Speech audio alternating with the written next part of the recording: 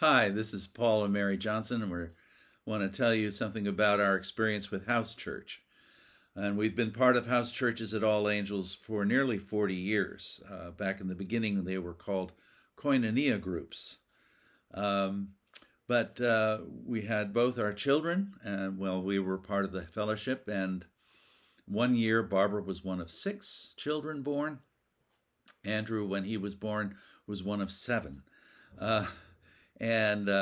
So one of the things that most important to us as we've became leaders of a house church ourselves is the pastoral care aspect and praying for one another. An example of this was my mother died in 1982, way too early, way too young, and way too miserably. And 3 years after that, one of my brothers went into a real tailspin, and he called me up, and he was just all upset. And all I could do was listen to him and then tell him I loved him.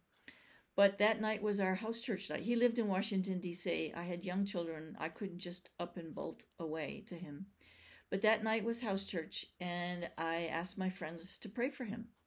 And then 2 days later, he told me that the next day he had gone to a party where he didn't know anybody, and he met a young woman who had been a resident intern and had taken care of my mother in the hospital 3 years before. And she remembered him, or she remembered my mother, and remembered all of us kids and information about all of us, and asked him about all of us.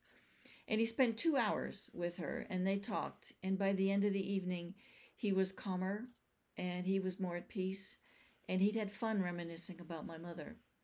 So when he told me all of this, I was just stunned, and I just felt my brother didn't need me. All he needed was my prayers and my friends' prayers. And that was an incredible faith milestone for me. Both of us.